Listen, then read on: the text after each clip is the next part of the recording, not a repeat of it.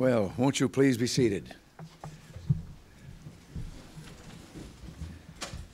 I know that here we have the NATO ambassadors, we have some members of our Congress, other guests, and Peter and Lady Carrington, we're all here today to honor you on the occasion of your final visit to the United States as NATO Secretary General. You've done a magnificent job at NATO. Your efforts on behalf of all of us during the past 4 years have set a new standard. But we're recognizing something more than simply 4 years of a job well done. Your stewardship of the alliance has continued a life's work in support of human decency and the ideal of freedom, the very basis of the compact for peace that we call NATO. It is that commitment and that contribution which the American people are honoring today. Your first taste of working in this alliance came as a highly decorated tank commander of the Grenadier Guards during World War II. I'm sure, Peter, that there have been times as you've presided over the North Atlantic Council with its 16 sovereign members seemingly going off in as many directions when you've been reminded of the confusion of the battlefield. You may even have had a moment or two when you preferred the confusion of the battlefield. But one of your special gifts has always been an ability to find common ground, and nowhere is that more important than at NATO. When you took over the reins in 1984, common ground seemed a precious, scarce commodity in the alliance. The decision by NATO to deploy Pershing II and ground-launched cruise missiles in response to the Soviet SS-20 threat had placed a number of Allied governments under enormous political pressure. The Soviets were waging an aggressive propaganda campaign aimed squarely at the cohesion and unity of NATO, and those were difficult days. But our adversaries have rarely understood the strength of our democratic societies and political leadership. And they certainly had not taken your measure, Peter. No one did more to hold the alliance consensus of INF together than Peter Carrington. You believed in NATO when it counted, and that spirit has been contagious. The results of your leadership speak for themselves. Recognizing that we would not back down, the Soviets returned to the bargaining table in Geneva. And last December, General Secretary Gorbachev and I signed the INF Treaty. What it should have taught us is that political solidarity with our allies and a shared willingness to do what is necessary to defend ourselves are the indispensable keys to better relations across the board with the Soviet Union. Keeping a firm hand on the NATO tiller has not been your only accomplishment, Peter.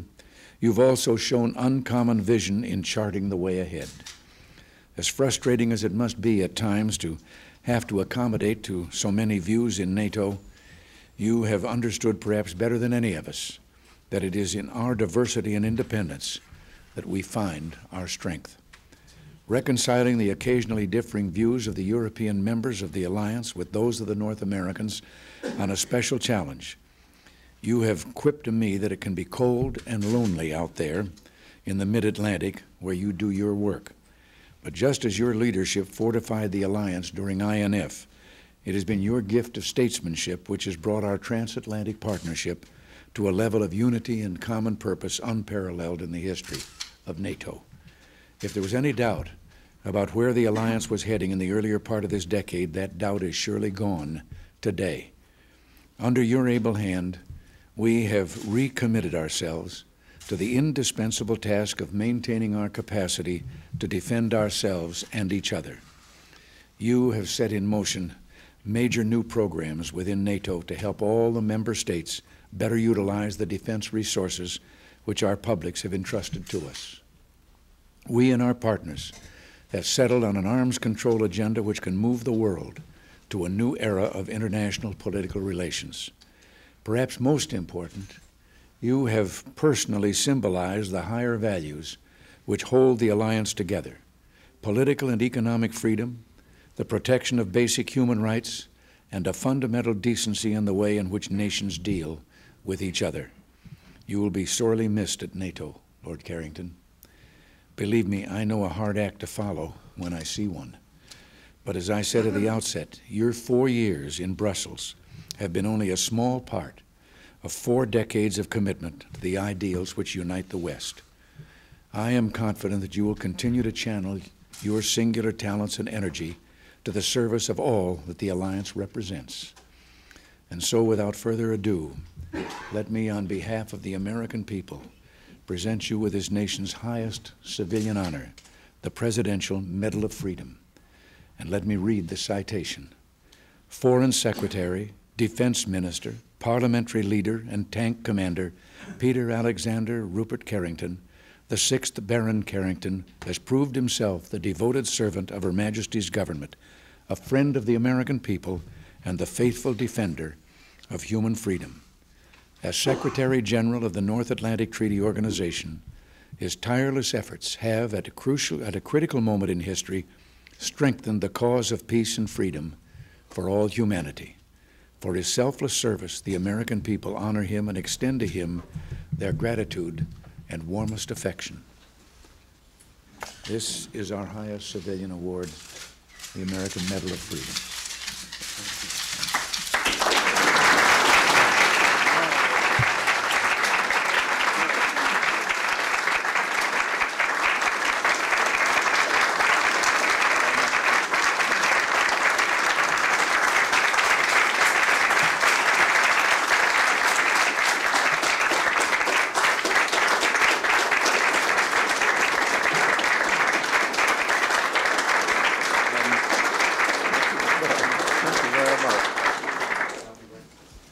Mr. President, you must realize how deeply honored and moved I am by the award which you have just given me, and immensely grateful. I know how rare an honor it is for an American to be granted the Presidential Medal of Freedom, how much more so for a foreigner. But a foreigner, as you have reminded me, who sits marooned in the middle of the Atlantic, not obviously the world's most hospitable ocean. The NATO General Secretary does indeed have to detach himself from his own national roots if he is fully to serve the interests of the alliance, but particularly if he is going to keep the transatlantic bridge in good repair. Now, you, Mr. President, have made that task for me an easy, an enjoyable, and a satisfying one. Your door has always been open to me. You have always been ready to listen when I've tried to convey the views of your European allies and my impression of the state of our alliance. And my task was not only made easy by your openness to me personally, but also by your leadership of the alliance. Throughout your presidency, you've shown us a dynamic America, sure of herself and sure of where she's going. Your European allies have greatly benefited from the results and the vigor of your leadership. And when you met them in the NATO Council, as you last did just 2 months ago in Brussels, yours was a reassuring and a strengthening presence. You've seen to it that America's defenses remain strong, and thus that our collective security was preserved. With clarity and force, you've shown how Atlantic security is indivisible, how its tight mesh unites all the 16 member countries of the alliance. We're united in the strategy to defend our peoples, our homelands, and our freedom. And you have reminded us that to deter any potential aggressor, we must maintain together a balance of conventional and nuclear forces. And your own and the American people's commitment to our collective security can, of course, be seen most clearly in the presence of 300,000 American troops you station in Europe. And less visible, but of course equally important, are the US strategic nuclear forces, which are the ultimate guarantor of our security. But security must go hand in hand with political effort to enable all of us to live more sensibly together. And we have, in the INF Treaty, an historic agreement, the first negotiated reduction in nuclear forces since the advent of those terrifying weapons. And that in itself may hold out the promise of even better things to come. Sir, we would not have managed without you. You and Vice President Bush have been supported by statesmen and public servants of great quality. George Shultz has been a rock of stability. He's taken Herculean pains to consult your European allies over every move in our relations with the Soviet Union. Frank Carlucci and Cap Weinberger have restored to American forces in the alliance a dynamism and an élan which could not have been imagined 8 years ago. Mr. President, over the years, it's so often been said that NATO is in crisis or that the alliance is beset by danger. No one would pretend that we don't have our problems and our challenges. But as I once said, though we may not always, as an alliance, sing in harmony, in unison, we nearly always manage to sing in harmony. And as I leave NATO after 4 rewarding years, I am as optimistic about the future of the alliance as I was when I first became associated with it now over 30 years ago.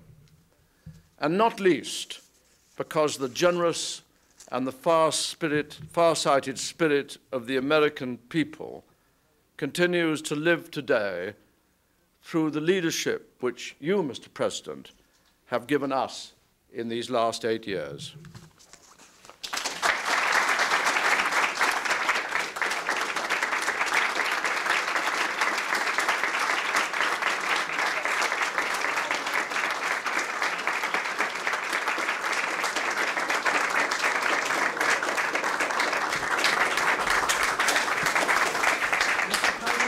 Mr. President, have you definitely ruled out pardons for Poindexter and North?